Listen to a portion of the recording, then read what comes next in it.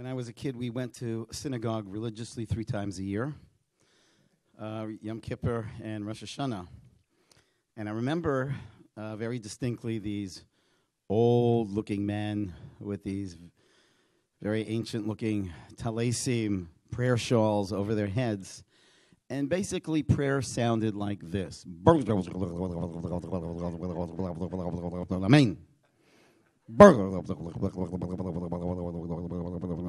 Hallelujah. Kiddush. And I actually thought as a child, all you have to do is say the first word of the page and the last word of the page, and then the rest you just say. What I didn't understand is that these men have the miraculous ability to say 3,221 words in 60 seconds. What I also, and then they were actually saying the words, but I just didn't understand. Why not just go to synagogue and say, God, you know what I said yesterday? Ditto for today. And I actually thought, I never thought I'd be a rabbi, but I actually thought that rabbis go to school to learn how to call out page numbers. I said, I could do that. You know, it seemed like that's all they do professionally. Please turn to page 19. Wow, that was really good. How do you do that? Anyways, what I want to do with you is my favorite thing to do, one of my favorite things to do, is I want to go through the Shemona Esrei, the 18 benedictions with you. So I'm not going to talk so much about, there's so much to say about prayer itself. I have a book called Soul-Powered Prayers, which you can get through Amazon. It's not here. And in that book, I go through the 18 benedictions. And it hit me. I'm not from a religious home. I began my journey back to Judaism when I was 18. And it was only maybe 5 years into my Torah career I realize I have no clue what I'm saying, and that's really very sad for me. But also, I go to synagogue and I you look around, you wonder, does anybody really know what they're saying here? Now, when you read the English, you still don't quite know what you're saying, because what does this mean? Why are we asking these things? So what I want to do with you is the 18 benedictions. And this is crazy what I'm going to do. I do this course at my yeshiva over once a week over an entire year. What we're going to do is, this is obviously going to be a tremendously distilled version. I'm just going to go over the structure of the 18 benedictions. I'm not going to go into every word of the 18 benedictions, which is referred to as the silent Amidah, the silent prayer. I teach this prayer to people who are not religious also. My organization, Israelite, would host seminars for mostly people who are unaffiliated.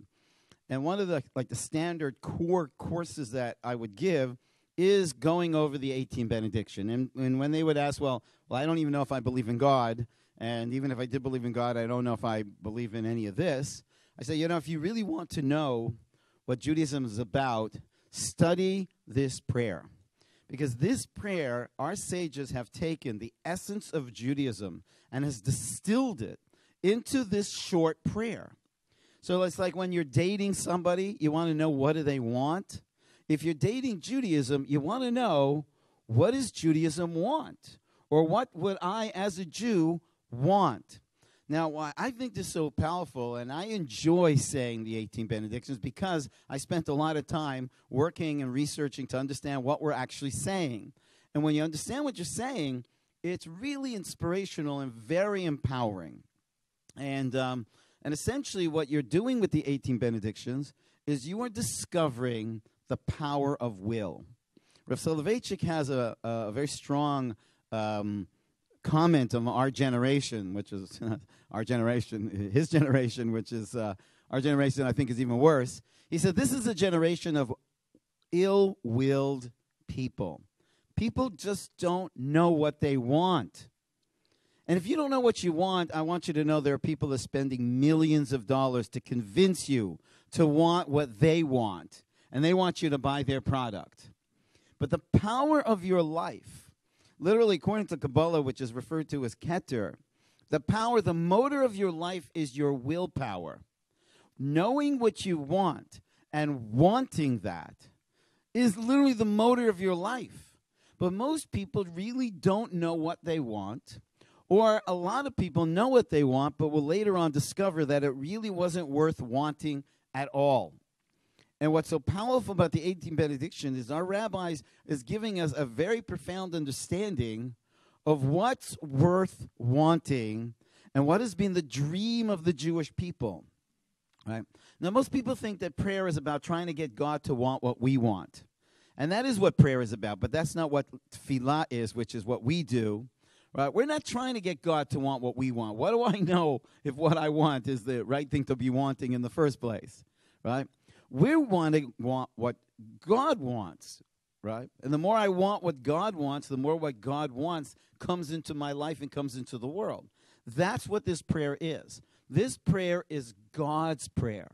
Right? This is what God, so to speak, prays for all the time if God were praying. And actually, there is a concept like that in Kabbalistic tradition, as if God is praying. And so you're kind of tuning into by praying this. And so this is an exercise of will and imagination, where I'm inspiring myself to dream. And I'm turning my fate into destiny, because fate is what's going to happen no matter what. But our joy is to turn what's going to happen no matter what into what I want to happen. Right? And embrace what Mashiach's coming no matter what. Right? In fact, Rabbi Epstein said, or one of the rabbis said, that God willing, Mashiach will come this year, and there'll be only one teacher next year at JLI. I said to my wife, well, they're not inviting me back. Right? My wife said, what do you mean? They are. Right? Well, I can't be Mashiach because I'm a Cohen. All right. But I'm still coming back for the food at least. But all right, so let's look at the 18 benedictions. It's called 18 benediction, but you know us Jews, it's actually 19, right? And the 19th was added later on, and we'll talk about it when we get to it. But again, we're going to go through this very quickly. Now, I actually have a card, I call it a kavana card, an intention card that I developed, and I give it to the kids in my yeshiva. You could access it online to help you daven. And basically what I did is and all this was, selfishly also for myself, which is I wanted tefillah, prayer, to be meaningful for me. And so what I do here is you'll see every request or every, I don't like the word benediction. I never related to that word, benediction. But anyways, every prayer over here, I have like the title of the prayer. I kind of sum up what the prayer is. Hashem is loving, Hashem is all-powerful. And then I paraphrase underneath it what the text was actually saying, right? So what I did over here is I paraphrase every request. And what I recommend people do is just read that so that you prepare yourself for what you're about to say.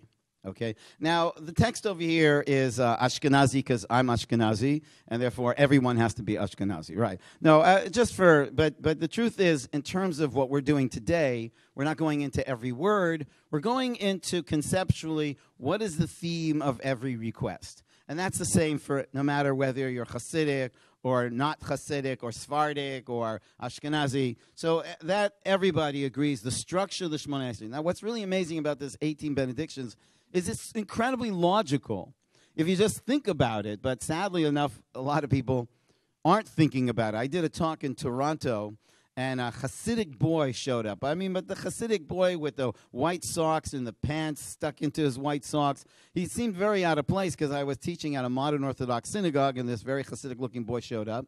At the end of my talk, he said to me, I can't believe it. I have no clue what I've been saying my whole life.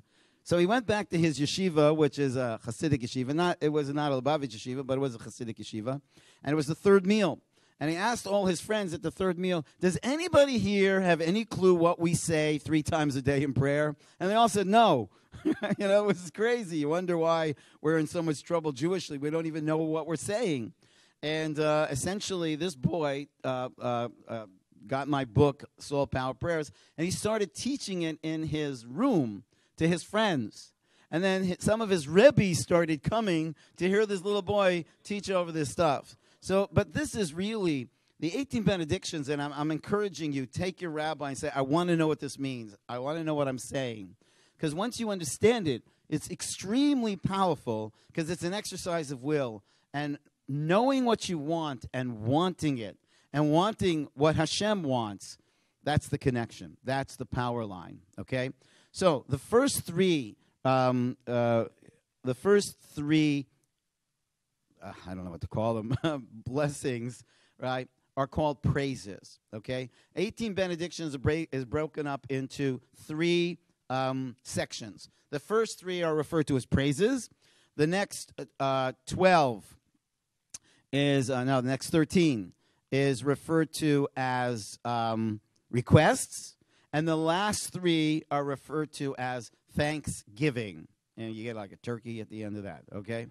And so that's how it's structured. So let's look at the first three, okay? The first three is Hashem is all loving, okay? You love, care for, and protect us. We pray with confidence. First of all, the whole question of why am I praising God, right? I mean, like God needs my praise. Well, you should know, and Rav Soloveitchik has a very beautiful article about it, how praising God is really a concession from God, right? Because really we're insulting God. Because no matter what we're going to say doesn't come close to what we should have said. There's more source sheets at the back over there on the table over there. And some over here. Whatever we say about Hashem doesn't come close to what we should have said. And what we should have said is but a tiny spark of who Hashem truly is. So then why are we praising? This praise is for our sake, right? We have a teaching, and you might see it at the front of a lot of synagogues, Da lifnei mi ata omed. Know before whom it is that you stand, okay? And so praising Hashem is for us to hear. And by the way, you should know that when you pray, you're supposed to hear yourself praying. Right? Even what's called the silent Amidah, the silent prayer, should not be completely silent. You say it in a whisper, low enough that it doesn't disturb the person next to you, but loud enough that you actually should hear yourself saying this. It's kind of feeding you. These teachings are feeding you. The first thing you need to know, and that's what this first blessing is, and you can go over it in English at another time, but the first blessing that or the first praise of God is basically acknowledging that God loves us. I had this interesting experience. I was on the Larry King show. You still remember Larry King? So when my first book came out, Endless Light, I got a call from someone that this woman would like to speak to me. My book changed her life. I said, okay, fine, happy to meet her. And so I met with her, and I said, how'd you get my book? She said, well, I get books on my desk all the time. I said, what, are you a librarian? She says, no, I'm the producer of Larry King. I've been trying to get to Larry King. The producer shows up in my office. I said, wait a second. My book changed your life. How come I'm not on Larry King? She says, because you're not a household name. I said, what do you mean? My name is Kleenex. What do you mean? Right? So she said, well, you're not a household name. And then I said, there must be a way to get me on. And she actually came up with an idea called a spiritual health show. And she got Deepak Chopra, Marianne Williamson, and other household names. And then the non-household name, David Aaron, was put on the, put part of that. So Larry King, as you all probably know, is Jewish. And actually he was very nice to me when I was in the green room. That's what they call the room that you're waiting for. He said to the staff there, take care of the rabbi. He's part of my tribe, right?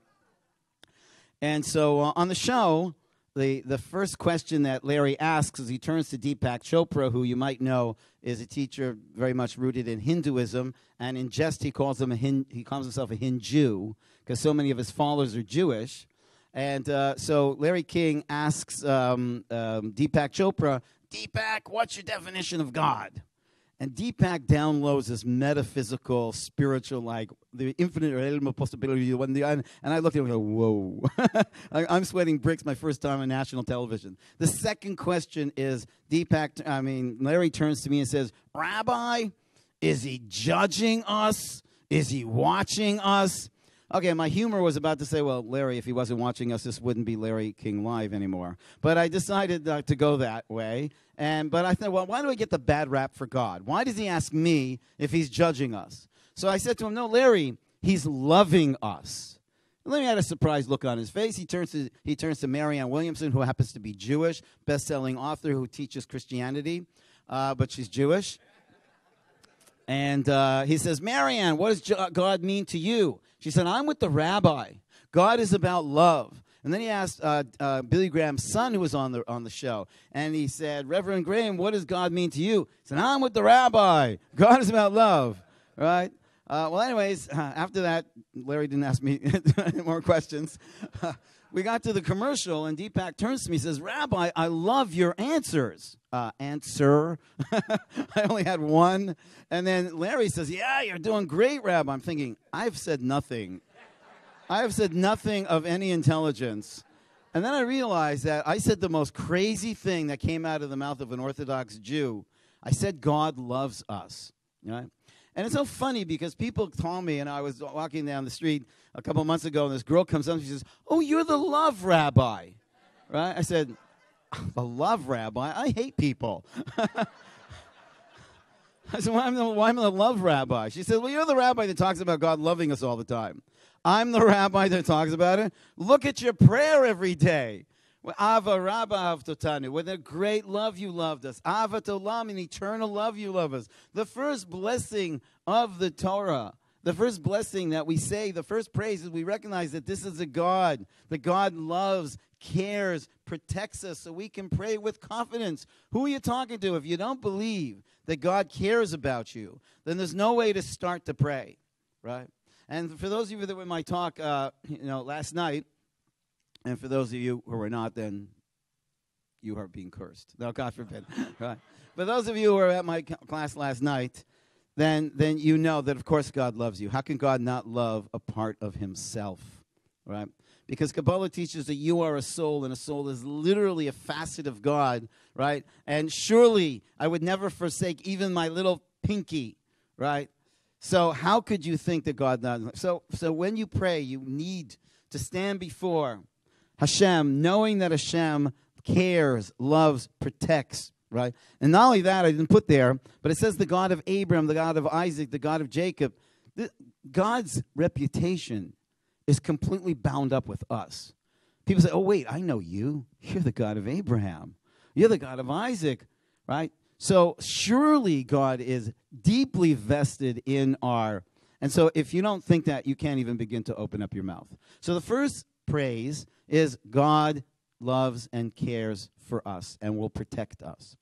The next one is God is all-powerful, right? Because it's very nice if you believe that God cares, but what if he can't deliver? Now, there was a book written many years ago that became a bestseller by I think he's a Reform rabbi by the name of Rabbi Kushner. Wrote a book called Why Bad Things Happen, or actually When Bad Things Happen to Good People. And it became a very famous book. How many of you have heard of this book? Well, you should just know that he changed his mind many years later on his conclusions in that book. Because, and I'm not judging him, but his son had a terrible disease, a rapid aging disease, and he witnessed his son rapidly age and die. And he was challenged by, how do these things happen to good people, especially a little boy? What sins could he have, committed? And so he struggled with that personally, and in his book, When Bad Things Happen to Good People, he goes through classic Jewish answers to the question of God and bad things happening to good people. And he essentially concluded in the book, from what I remember, is either God is good or God is all-powerful, but he can't be both, right? Because if God is good and all-powerful, then why is all this bad happening? Why isn't he stopping it, right? And if God is all-powerful, so basically his conclusion is that God is good but not all-powerful. That was the conclusion of his book. He later on, in a book that came out a couple of years ago, he retracts that, right? But it's in our prayer. We believe that God is all good, all caring, all loving, and we believe that God is all powerful. And so, of course, we don't understand, why is it that horrible things are happening? Surely God could intervene and stop that, right? But as I mentioned last night, it's important to understand that no matter what pain we're going through, God is literally going through that pain with us. Literally going through that pain with us. So at the very least, you can say, well, why isn't God stopping this happening to me? Well, you have an even better question. Why is God not stopping this happening to a part of himself? And that's a long discussion, which, by the way, my book, especially this particular book, The Secret Life of God, goes into that very issue of life being difficult and the challenges that we're facing and God's involvement in that. But the second praise, and again, I'm not going into the words, but I really recommend take your rebbetz and your rabbi and say, I want to go through these words, because literally this is an exercise that will change your life. Okay? So the second thing is that God is all-powerful, so God cares and can deliver, right? And then the third is that God is all-wondrous. Ata kadosh v'shimcha kadosh means you are beyond, right? You are beyond anything I could say. I could say you're loving. I could say you're all-powerful. But the truth is that no matter what I say, will never exhaust the truth of who you are.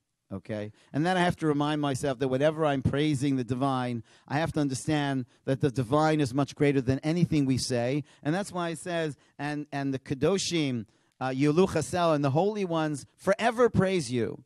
There's never a time that you could, exhaust the praise of God. And again, all this is not for God's sake. All this is to live with a sense of wonderment, right? And that's the sad thing, Walking down the street, we should be every day blown away, right? I learned this from my son when he was a little boy walking down the street, and he points to the sky, and he saw a bird flying across the sky. And he said, Abba, Daddy, zeh, that. And he pointed to the bird. This is my opportunity as an adult to teach my son, words. I said, that's a bird. Say bird. And my little boy said, bird. And I said, oh, great, look at me, And then another one flew by. And he said, Daddy, look, that. And I said to him, that's also a bird. And I saw the confusion in his eyes when he looked at me like, how could they both be birds? And I realized I'm not seeing reality anymore. I'm putting these labels on these creatures, right? That's not a bird. That's something so different, so new, so amazing. And I taught him to lose his ability to see with wonder as if he's never seen it before. That's children. They look at the world as if they never saw it before. And I saw that before, right? So that's the idea. A prophet, unlike most people, they hear what they've heard and they see what they've seen. A prophet has the ability to always hear as if it's the first time and see as if it's the first time. Ata kadosh is to realize, whoa, no matter what I say about the divine, you're beyond anything I could say. So these first three blessings set up the stage for before whom you stand. You are standing before Hashem, who is all loving, who is all powerful, and was all wondrous. Right? So that's the first three. All right? All right, that was 3 hours of classes that I give in the yeshiva, but not for today. Okay, so now we're going into the requests. Okay? Number 4 on page 3. So first of all, you should just know that all the requests correlate to the desire for tshuva, the desire to come back to ourselves as an individual, as a community, right? As the Jewish people, to come back to our land, to bring mankind back to God, and to bring God back to the world. That's the entire theme of the 18 benedictions. It's really built on the desire for tshuva, of returning to ourselves as individuals, as a community, as a nation, as a universe, and then we actually ask for God to come back to the world. We pray, so to speak, for God, right? So the first request, before we make those requests, is the ability to request in the first place. And that is called dat. When we ask God to give us dat, that means that we should be mindful and connected to what we are praying for, right? So the first prayer, the first request, is a request to be able to request, right? Because that's what dat is, and that's what really Chabad is. Chachma, Bina, V'dat is Chabad, and Chachma is visionary thinking. Bina is strategic thinking, but dat is when you really get it, right?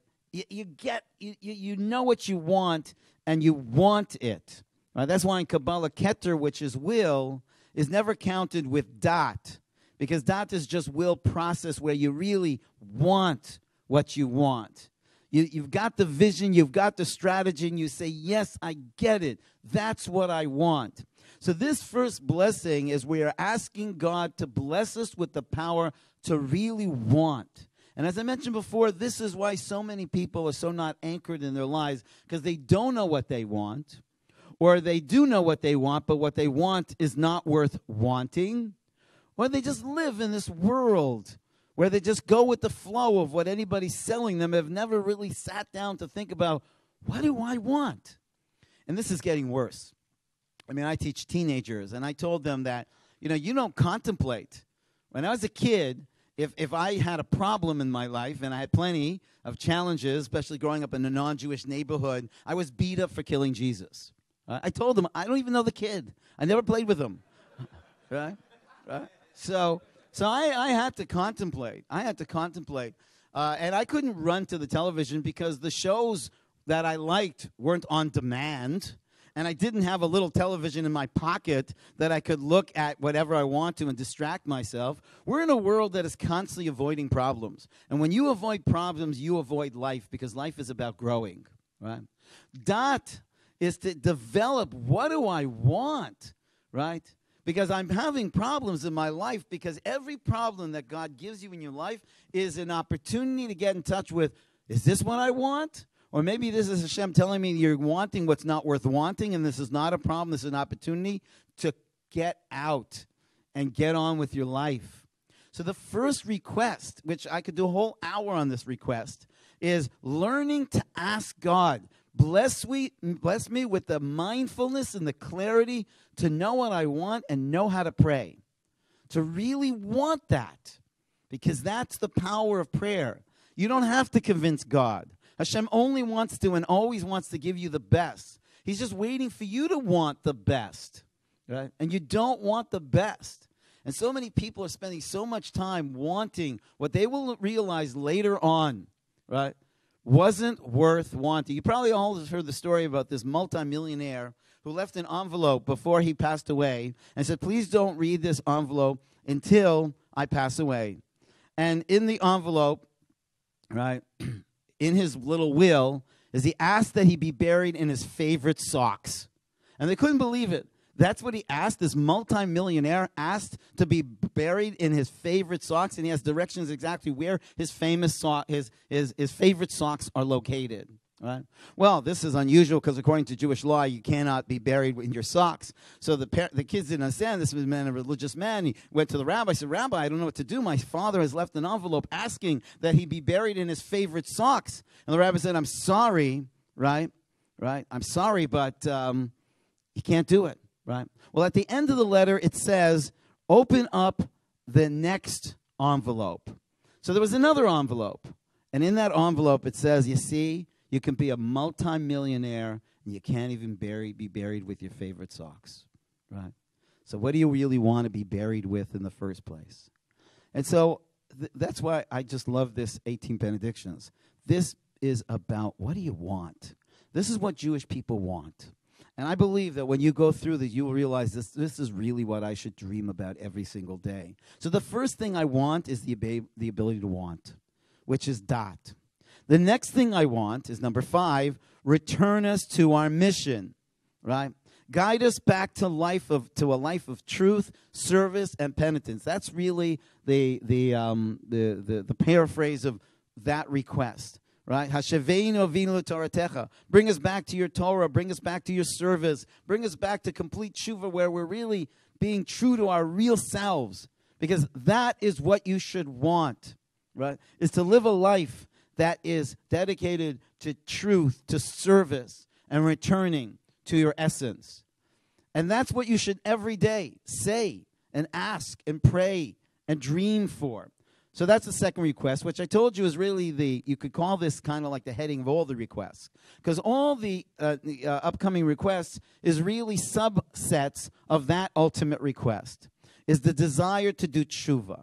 And the desire to do tshuva means to come back to myself as a human being, to come back to myself as a Jew, to come back to myself as a member of the Jewish people, to come back to myself as a servant and a channel for God's presence in the world. And when you got that, you got everything, right? You could have the biggest house in the world. I mean, I was working in Hollywood. I was meeting actors and actresses, and it was amazing how they have so much and feel so little. Right? And it's surprising So prizing. I mentioned I'd been studying with Kirk Douglas. He used to fly me to Los Angeles every 6 weeks to study with him for an entire week, 5 hours a day, right? And so he had mentioned this to some other people that he knew in Hollywood. And he said there's this person that's a woman that's about to get the Oscar. Everybody knew she was going to get the Oscar for the best movie. And he called her up. He said, I think you should meet my rabbi. So she said, oh, yeah. I get in the car. She picks me up. She gets in the car. The first thing she says to me is, who else are you studying with in Hollywood? I said, whoa, boy, are you weak, right? That's why you wanted to meet me, right? Because who else are you studying with in Hollywood, right? And I realized that I was in their home, and amazing home. I just saw, you know what? If you don't have yourself, you can live in a mansion, but you are a pauper, right? But until you're at home in yourself and come back to yourself, it just doesn't matter what you put around you, because what's inside you is weak or even empty. And so that's this request. And you should meditate. By the way, I say these requests not only when I pray, but also when I exercise. Yes, once a year when I exercise. No, actually, when I do exercise on my treadmill, which Leanna I try to do very regularly, I see these blessings without God's name, but they become my mantra. They become my consciousness. This is what I want. I want to come back to my mission. I want to live truth. I want to be in service, and I want to come back to who I really am, right? And there's nothing more important. That's what should be your life about, right? That's what you want. Okay, so then once I've established what is the theme of my life, it's to come back to myself, to live truth and be in service. So then the next request, of course, is the first step in repentance, is forgiveness. So the next request, number 6, is I am asking Hashem to forgive me for my mistakes. And basically, we're saying in that request in Hebrew, but I paraphrase it, we violated your love. Forgive us. Pardon the consequences. Okay? And so the first step in any relationship, whether it's with yourself or with others or with God, is to seek forgiveness. You know, there was this movie called Love Story. I'm dating myself. Did anybody see Love Story? Right? Well, okay. So you have class. Okay. Right? I didn't even see it. But I remember that because it became like this best-selling movie. And then everybody was like quoting it. And then, so there was this quote that came out of the movie, which is, love means never saying sorry. Okay? And that was on Valentine cards and things. It became like the first commandment. Love means never say sorry. Guess what? Right? That is the stupidest advice I've ever heard. Right? If there's anybody you're going to have to say sorry to, it is your spouse. Right? Because the closer you are to a person, the more you're going to step on their toes. Okay? That is just the fact of life. And therefore, the first step is learn how to say sorry. So I'm working with this couple in Los Angeles, this very famous couple. And I was having breakfast, and the wife sits beside me. She wasn't studying with us. She didn't want to study with us. And she turns to me. She says, you know what's wrong with my husband? I'm having Rice Krispies right now. I don't really want to know. But right before I had a chance to say, crack, Snapple, pop, she said, he doesn't know how to ask for forgiveness. He doesn't know how to ask for forgiveness. And she begins to tell me a story about how he doesn't know how to apologize. I said to her, when did that happen? 30 years ago. 30 years ago. That's the only story she could come up with. 30 years ago. That same day, I'm sitting with this guy, and we're learning Torah. Out of nowhere, he says, you know what bugs me about my wife? Right? I said, it's not the Rice Krispies, I bet. Right? He says, she doesn't know how to forgive. She does not know how to forgive. He begins to tell me the same story 30 years ago. Right? Get over it. Get on. Right? And so the first request is to know that God forgives. This is one of the biggest problems I think people grow up in the Jewish world. They don't believe that Hashem forgives. That's one of the most amazing things about Judaism, is we believe in an incredibly forgiving God. But do tshuva, regret what you did, accept upon yourself you won't do it again. And done, and get on with your life. Get on with your life. Don't hold on to it. God is not holding on to it. Right? And I believe that people are punishing themselves, and God is saying, could you stop that? Right? Who asked you to be, my administrator? Right? I'm not punishing you. I think a lot of people are living in their own lack of forgiveness. So turn to Hashem and say, ask for forgiveness. I regret what I did. I accept them upon myself. I recognize my mistake. I regret it. I wish I didn't do that. And I don't want to do that again. Help me not to do that again. I don't want to do that again. Gone. First step in coming back to yourself, coming back to your people, coming back to your purpose, coming back to God. Then the next request, after asking for forgiveness, is redeem us from personal exile. We are afflicted by our ungodly acts, estranged from our true self. Restore our self-respect. You see, when you make a mistake, when you do something ungodly, you've not only violated your relationship with God, you have violated yourself. You have compromised your integrity. You have lost yourself in your ego. You are in a personal exile. That's what this next request is all about. This actually is one of my favorite requests, right? Because we are afflicted by our ungodly acts. What does that mean? It means deep inside, you're so good. You cannot but be good. But on the outside, you might be acting like a total jerk. And the punishment is that disconnect between who you really are and the way you're coming across. And what you're thinking and what you're saying and what you're doing just does not match who you are. And that is a terrible sense of isolation, alienation from yourself. Essentially, this request is asking God to restore our self-worth. Because when a person behaves in an ungodly way, they are defying and they are betraying their greatness. Right? And this is a world that is so afraid of their greatness that we are playing it down. We are denying our greatness. We think that by saying I'm nothing, I absolve myself of the responsibility and the guilt of not living up to greatness. But it won't work, And one of the things that really, really disturbs me are tattoos, right? And one of the reasons why tattoos I find very, very disturbing, especially some of the tattoos, what people will put on their bodies, What people will put on their bodies, on the plane a little while ago, I was sitting beside a fellow, and all over his body were dead skulls, right? And that's what you put on your body, right? Right? That's what you put on your body. So I heard this one comedian said, when people ask me, when are you going to put on a tattoo? He says, as soon as I put a bumper sticker on my Mercedes-Benz, right? And if you're Mercedes-Benz, you wouldn't put a bumper sticker on your Mercedes-Benz. Why are you putting tattoos on your body? Right? And I think this is a society that is teaching us to disregard our incredible value, right? Disregard our incredible value. And so, I say to teenagers, I say, getting drunk is getting trashed or getting wasted, right? At least you're honest, right? Because you're treating yourself like trash. You're wasting yourself. So at least you're honest about what you're doing. What could be fun about doing something that is betraying your godly greatness? And so when a person does something ungodly, what they're essentially doing is they've not only violated their relationship with God, they have violated themselves, right? And that's a lot harder to heal, right? To say to God, forgive me, but now I have to say to myself, forgive me. How could I do this to myself? How could I do that?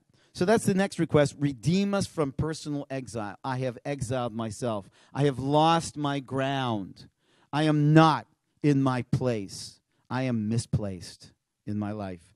Then the next request, we start transitioning into tshuva for the nation. This has been until now focusing on ourselves coming back to God. But now we are talking about ourselves coming back to God with our nation coming back to God.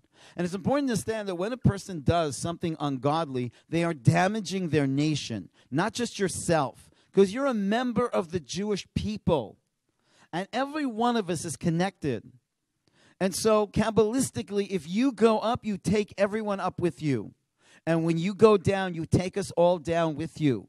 And so the whole nation, and it's very hard for people to believe this, But every good act is literally impacting the entire Jewish people this very second. We're that connected to each other. And so the next request is we ask for the healing of your nation. Because when a person is living an ungodly life, they are unhealthy. You not only violated your relation with God, you not only betrayed your greatness, you're not healthy. Because healthy people don't think that way, don't talk that way, don't act that way. And you're making our nation unhealthy. Okay? So this next request for healing is not just healing for ourselves as individuals, but also it's about healing your nation. So that's the next request. The request after that, so we're starting to transition from personal redemption and tshuva to national redemption and tshuva. And now we talk about number 9. So we've asked for our nation to become healthy. The next step is that our nation should go back home. Okay? So the first request is the power to request. The second request is the desire and the foundation, the root of all requests, to come back to God, to ourselves, right? The next request is forgiveness. The next request is for personal redemption and restoration of self-worth. The next request is that our nation become healthy and strong. And then the next request is we should go home, right? You know, like that Israel parade in New York City? Well, we should be parading ourselves onto an airline, LL, and go home, right? That's eventually where we want to go. And that's when we'll be completely healthy. So the next request is to restore the land's prosperity. Because the prophet says that before the Jewish people will come back, the land of Israel will come back to its prosperity. So the next request is a request where we're asking that the land of Israel be fertile again as it prepares itself for the ingathering of the Jewish people. Okay? And then after that, it makes sense that we ask Hashem to take us home. And that's the next request. Return us proudly to our homeland with fanfare and celebration. That's really the request of number 10. Then, of course, okay, we're coming back. Our nation's healthy. The land is preparing itself and being fertile in its produce for us to come back. Right? That's the amazing thing when you go to the land of Israel. We have been able to take a desert and turn desert land into agriculture. That's unbelievable. You read the account of Mark Twain. Mark Twain actually went to Israel on a birthright trip. No, I'm just joking. Mark Twain went on a trip, and he actually paid for his own ticket.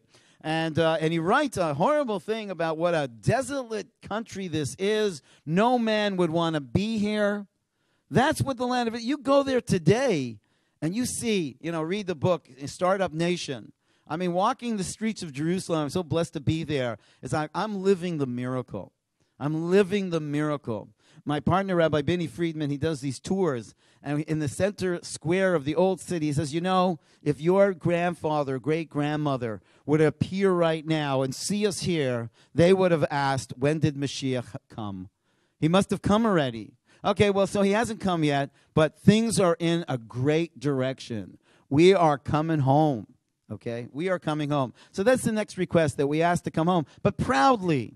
Because a lot of people went back to Israel because we ran. We had to run, right? We want to go back to Israel not because we were running away from the exile, but because we're running home to where we all belong, okay? Homeward bound. And then we go to number 11.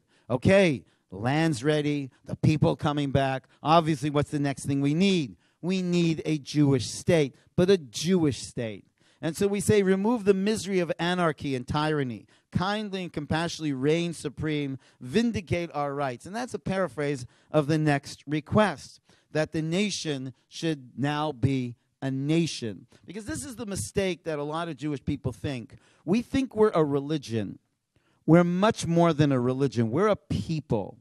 And our goal is to not only enjoy personal redemption, but to establish a state that will be a model state for all of mankind, right?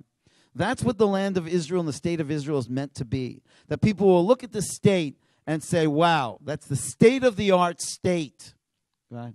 And that's how we have to live our lives. Because, there's a teaching, the Romans would say, let that which is Caesar's be Caesar's, and let that which is God be God. And this whole separation of church and state, that, don't bring God into politics, right?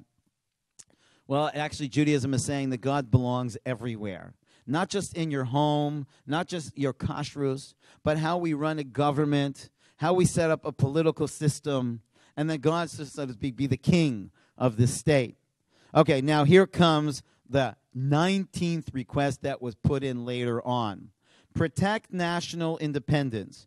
Protect us from those who threaten Torah life and national independence. Eliminate evil, subdue your enemies. That's the next request and was brought in later on. And what inspired the rabbis to add this later on, which is so shocking, you think if any rabbis would get together to come up with a prayer that Jews would say, the first prayer that would come up with would be to get rid of our enemies. I mean, if I was sitting there and writing a prayer, which prayer, I mean, that'd be one of the first things on my list. And it wasn't on our list because we're just not a hateful people.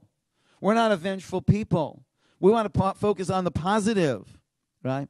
But it got to a point that our enemies were internal. And so this prayer was actually inspired by the fact that we had Jews that were traitors. And they looked like religious Jews. And they looked like they were on our side. So the rabbis realized that we have to build the consciousness of the people to be aware of these insiders. There are enemies amongst us. It's one thing outside of us, but this is so much more serious, the ones inside. So this next request was written, and the rabbis tried to find who could write a prayer like this. You know, something to eliminate evil and subdue our enemies. And I think I could do a great job on that, but I wasn't picked. And I wonder, like, well, couldn't anybody come up with a prayer like that? But they could only find one rabbi referred to as Shmuel HaKatan. Why was he the only one that they felt was able to write this prayer? Because Shmuel HaKatan, referred to as Little Shmuel, is known, one of the things he's known for teachings is do not rejoice in the downfall of your enemies, in Pirkei Avot. Oh, well, he can write this prayer. Because we don't want this prayer to be written from a place of hate for people, but from a place of love for God. Because we don't want to ever hate people, and it saddens us. It deeply, deeply saddens us to have to ask for this. But we have to ask for this. So this prayer was added in later on, that once our state has been established, we're asking for the removal of those people that challenge and are a threat to the state.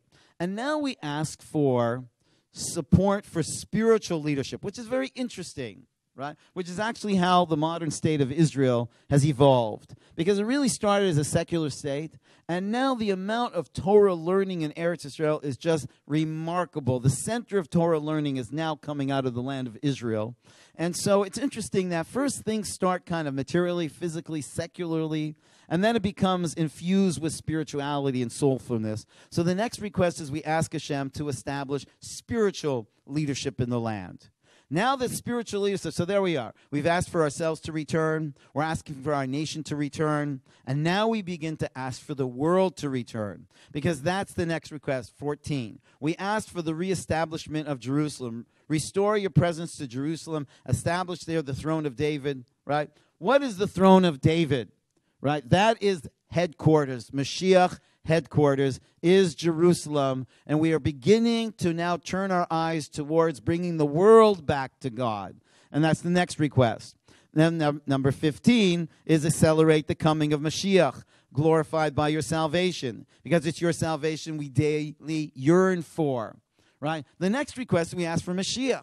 Now, it's interesting. Mashiach is coming more for the world than us, right? Of course, Mashiach is coming for us. But when we ask for Mashiach, we're talking about world perfect, right? We want Mashiach now, not just for us, but for the whole world. Because Mashiach will bring peace to all of mankind. So, of course, that's the next request. And then, after we've asked for that, we have an interesting request. We ask Hashem to hear our prayers. Assure us that you're listening. Lovingly accept our prayers. Send us not empty-handed away. Okay? This is very interesting, because we're kind of starting to climax with our requests, right? And our climax of our requests is that we should feel that you're listening, right? That we've asked for ourselves to come back, the nation to come back. We've asked for Mashiach to come to bring mankind back, right? But God, please, after all these requests, maybe we're not going to see an answer, but just give us a little sign that you're listening, right? That's that next request. And then we ask for God. We are now praying for God. We've prayed that we come back, our communities come back, the nation come back, mankind come back, and now we're asking God to come back. That's in number 17, page 6. Restore the temple offerings, right? Bless us to literally see your presence return to Zion. We have come back to you. We're ready. Please come back to us. We're actually praying for God, okay? And now the last three is we are thanking God, which is really very interesting. Because in the thanking of God, you'd think, well, if you're thanking God for all the great things that happened, then why did you have all these requests in the first place? And that's a Jew. A Jew is on one hand, we have these requests, but we don't forget, right? We don't forget how thankful we should be for what we already have, okay? And then the last request really ultimately is we ask for peace. And our rabbis teach us that without peace, you have nothing. Right? You could have a great home, you can have a great job, but if you don't have inner peace, if you don't have peace in your community, if there's no peace in the world, then we don't have a vessel to hold the blessings. It's like it's raining and you don't have a pail.